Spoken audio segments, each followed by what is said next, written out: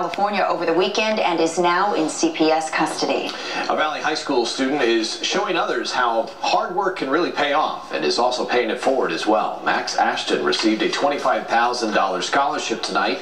He's a senior over at Brophy College Prep who will attend Loyola Marymount in Los Angeles. Ashton was one of 52 students recognized nationwide by a financial group. Ashton, who just happens to be blind, recently climbed Mount Kilimanjaro and then swam to Alcatraz Island to help raise $250,000 for the Arizona Foundation for Blind Children. And a man in Texas is graduating